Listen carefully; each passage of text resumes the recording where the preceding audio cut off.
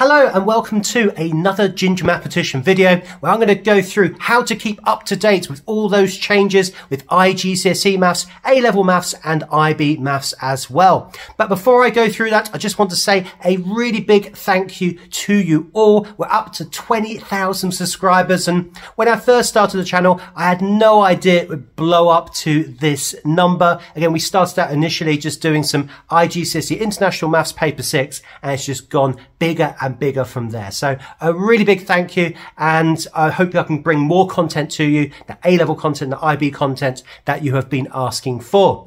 Now, what do I mean by keeping up to date with iGCSE, IB and A-level maths? Well, I'm going to start an email newsletter. So an email newsletter that I'll update weekly to keep you up to date with all things going on with iGCSE maths, IB maths and A-level maths, particularly with the change in content. So iGCSE maths, for example, in 2 years' time, we actually have a completely new syllabus. So I'm keeping you up to date with all those changes. Now, I'm just going to show you very quickly how you can sign up to this. Again, the link to this particular email newsletter is in the description below, but I'm just going to go through this now very quickly for you.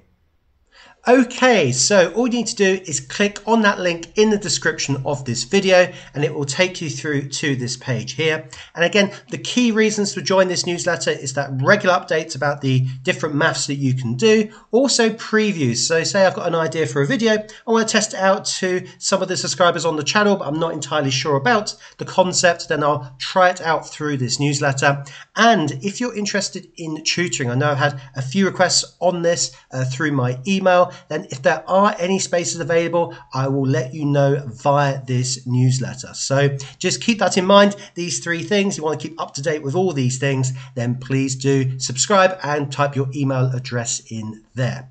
Okay, hope you found that useful. Again, really big thank you for 20,000 subscribers. I really do appreciate it, and see you on the next video.